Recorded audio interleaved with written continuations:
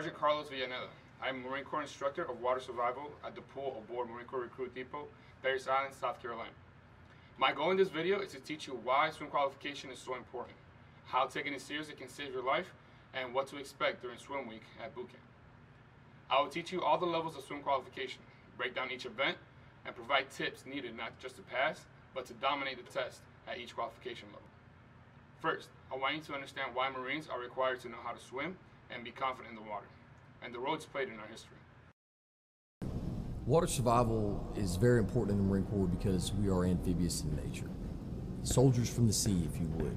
Years ago, we were shooting individuals from the ship's riggings, and we had started in the sea and we come from the sea. So Marine Corps water survival is important because we're teaching Marines how to survive in the water in the event that they find themselves in an open water aquatic environment. Being able to assist themselves, an exhausted or wounded Marine, to safety is going to put more assets on the beach to the fight. And in my opinion, that's in keeping with the Commandant's vision of going back to our amphibious roots. Marines are amphibious. All of our bases are on the coast, and we are transported by Navy ships. We perform many water-based operations. Every year, there are mishaps in the water where Marines are either required to save themselves or render aid to others. In 2020, Marines arose to the occasion and saved many lives around the world, rescuing people from drowning. These unfortunate situations validate the need for Marines to be confident in the water. Over the years, we have unfortunately lost Marines to drowning in training accidents and mishaps. The Marine Corps has learned from these accidents and developed this training to prepare Marines for these life or death situations. Here is one infamous example. December 9, 1999, I witnessed firsthand the CH-46 crash that occurred off the coast of California. I was about a mile from that crash site. We immediately drove over towards the crash site. By the time we got to it, anybody who was going to perish that day, they had already died, and everybody who had been rescued had already been rescued. The Marines that ended up dying on that day, they didn't die because they weren't good swimmers. Every single person in that helicopter was a phenomenal swimmer. They were all Force Reconnaissance Marines. The reason they perished that day was because they had equipment on that they couldn't get off, and that equipment, the weight of it, drug them down.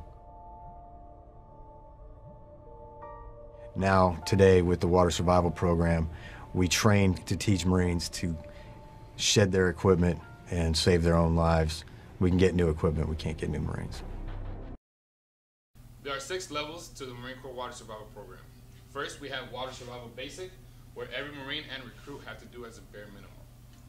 After that, we have Basic Plus, where it's only done at the recruit depots.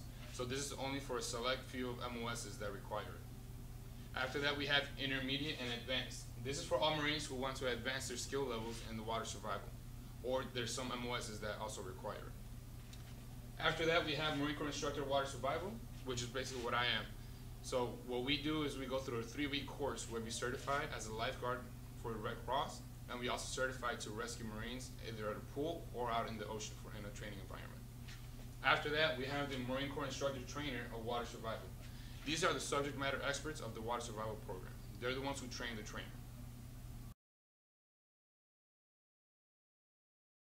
So let's talk about Water Survival Basic and what follows it. First, we have the shallow water assessment. This is where you swim 25 meters in the shallow end, so you test your comfort level in the water. Next, we have the Conduct Self-Rescue, where you jump off a 10-foot platform in the deep end and swim 25 meters utilizing one of the 6 authorized strokes. Next, we have Employ Flotation Device, where you grab a pack, you jump in the water in the deep end, and you use it to float and swim for 25 meters. Next event is going to be Stay on Surface. This is where you float or tread water or utilize a box inflation for a time limit of 4 minutes. That last event is going to be a shallow water gear shed. So this is going to be your last event. This is where you have a vest, a helmet, and a rifle. So with this, you stand up in the shallow end, you go underwater, take all that gear off, and then stand back up. We'll break down these events a little bit further in a bit. The shallow water assessment is conducted in the shallow end of the pool, where it's 4 feet deep. You will be wearing full utilities, which include your blouse, trousers, and boots. You'll be lined up in groups of 10 outside of the water. Then you'll be told to slide into the water feet first while grabbing onto the side of the pool. At this moment, there will be a number of swim instructors inside of the water for the recruit's safety and to observe the recruits are conducting the event correctly. Once the lead swim instructor tells you to swim, you'll utilize one of the 6 authorized strokes to swim the 25 meters, which is from one side of the pool to the other. You will do this without touching the bottom or the sides of the pool. The swim instructors will be under the water watching you. And trust me, we see everything. If you happen to fail this event, you will be considered an iron duck. We'll talk more about this later. The biggest thing we see recruits struggle with is fear and lack of confidence in the water. Too many recruits show up to boot camp without ever getting a body of water until now. They have no idea what to expect, no swimming skills, and no confidence. We see recruits let go of the side and start to panic immediately, even though they're on the shallow end and they're able to stand up. Here in the Hammerhead Swim program, we will teach you every skill you need to know and able to swim across the pool confidently and move on to the next event, which is a conduct self-rescue.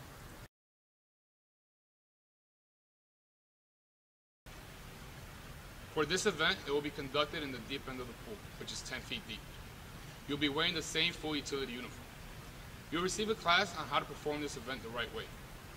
After recruits receive the class, they'll be lined up behind the ladders of the 10-foot tower. Recruits will climb up the ladders one at a time and 5 recruits on top of the platform at all times. There will be a swim instructor on top of the platform sending the recruits off and making sure they take a full step and jump to clear the platform. There will be swim instructors on the side of the pool watching every single recruit jump off the tower and swim while holding a rescue tube and a ring buoy. They are put into these zones to maximize the safety of the recruits and to observe proper conduct of the event. Once the swim instructor tells you to step, you will take a full step and a hop off the tower while keeping your arms crossed until you enter the water. Once you come back up to the surface, you will swim another 25 meters while using any of the 6 authorized strokes. Recruits that struggle the most are those who are afraid of heights and lack confidence of entering the water and coming back up to the surface. Common factors include uncrossing their arms or attempting to grab the tower, both automatic failures. We will teach you exactly how to enter the water, come back up to the surface, and swim with confidence and ease so you can continue to the next event, which is an employed flotation device. This event is also conducted on the deep end of the pool. You will be in the same uniform that you utilized earlier that day. You will receive a class on how to employ a pack or a ruck. After the class, you will be told to line up on the side of the pool with 3 recruits side by side, each of you carrying a pack. The pack is a flotation device, meaning it floats and makes it easier to swim with. There will be swim instructors on the side of the pool to ensure the recruit's safety and to ensure that the proper techniques are being utilized. Once the swim instructor tells you to jump, you will take a full step and a hop into the pool. Then you will employ that pack and swim 25 meters while maintaining positive control of that pack. You will be able to utilize any 5 of the different techniques used to swim with the pack and use it as a flotation device and swim those 25 meters. What recruits struggle with the most is the lack of confidence in the pack staying afloat and their individual fear of the water. There are recruits who just don't believe that the pack floats, and they start to panic instead of using the gear to their advantage to swim across. Their Hammerhead Swim program will teach you each technique you need to know so you can swim those 25 meters without even breaking a sweat. After you pass, you'll move on to the next event, which is a 4-minute stay on surface, also known as the tread water. For the stay on surface event, you will receive a class that will tell you how to float on your back. This event will be conducted in the deep end of the pool, and you will be in the same uniform that you've been utilizing that day. After the class, you will be grouped with 4 recruits and assigned a swim instructor. This ratio maximizes the safety of the recruits participating in the event. That swim instructor will then tell you to sit on the side of the pool and put your feet in the water.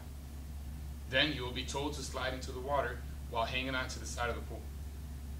From here, you will lock out your arms, put your head all the way back, and take a deep breath. The swim instructor will then say, go. At this point, you will let go of the pool, at the side of the pool, and either float or tread water for 4 minutes. The time will begin as soon as you let go of the side, and it will end whenever the swim instructor tells you to swim to the side and exit the water. This event is often make it or break it for most recruits. During the stay on surface, you have to utilize the proper techniques to stay afloat for those 4 minutes.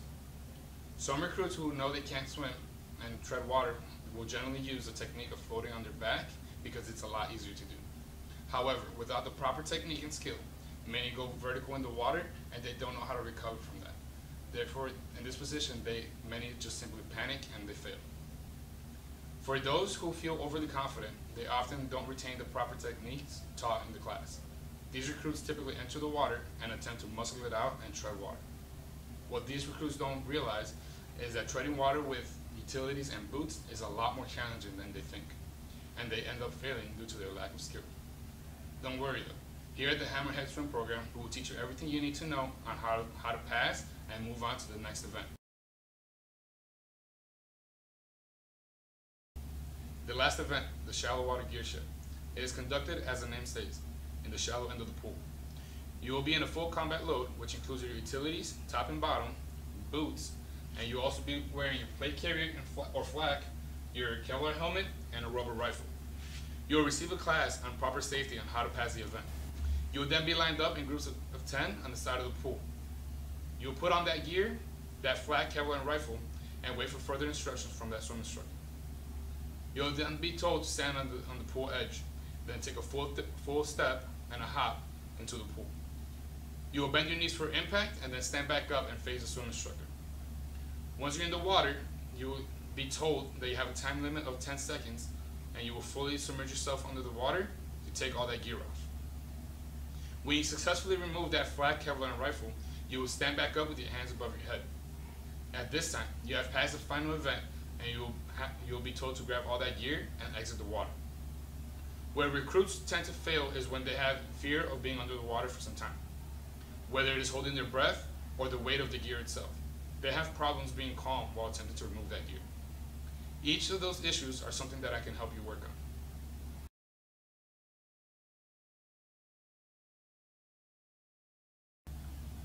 When you don't pass an event on your first try, you will receive a second attempt to pass that event. If you fail again, you will be designated as an iron duck and will be provided additional training. The term iron duck easily identifies those who struggle at swimming, but is in no way meant to alienate that recruit. As an iron duck, you will receive at least 2 sessions per day for the rest of the week. Each session will consist of an hour-long class with a small group of recruits per swim instructor. After that period of instruction, you will attempt to pass all of basic swim qualification again. You will do this all week until you pass, or if you fail to do so, you will be dropped back in training. It is important you pass swim qualification as fast as you can to not hurt the progress of your platoon, as you will miss many other key training events.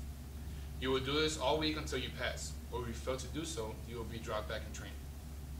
It is important you pass swim qualification as fast as you can to not hurt the progress of your platoon, as you will miss a lot of key training events. If you fail basic or basic plus qualification and you had a special MOS, you run the risk of losing your contract for that MOS.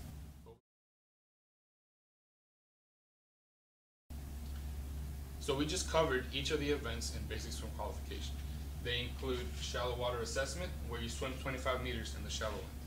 Conduct self-rescue, where you jump off the 10-foot platform and swim another 25 meters. The employee flotation device, where you jump to the water with a pack or a ruck and you swim for another 25 meters. The stay on surface, where you tread water or float for 4 minutes.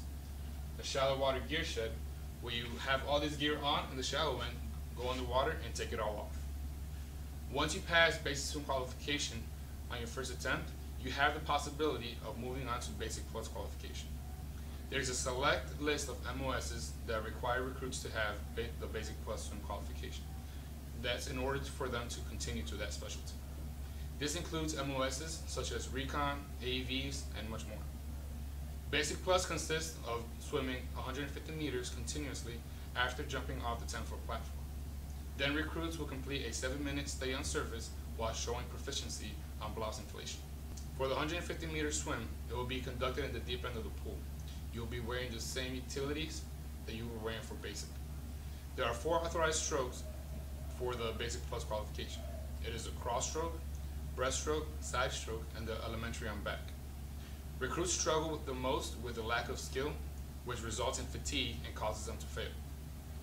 The next event is a 7-minute stay on surface. The only difference from basic is the length of time and the introduction of the blouse inflation. For this event, you will tread water or float for 2 minutes. Next, you will be told to transition, and you will have the remaining 5 minutes to inflate your blouse using any of the techniques that were taught. You will have to inflate your blouse in order and show proficiency in order to pass Basic Plus qualification. Recruits struggle with confidence in the inflation technique, often because they do not trust that the blouse will work as a flotation device. I will teach you the different techniques on how to inflate your blouse. Don't worry. Now that covers the conduct and event requirements for both Water Survival Basic and Basic Plus. Let's talk about what happens when you fail to meet this requirement. So that is everything about the conduct of swim qual aboard the recruit depots.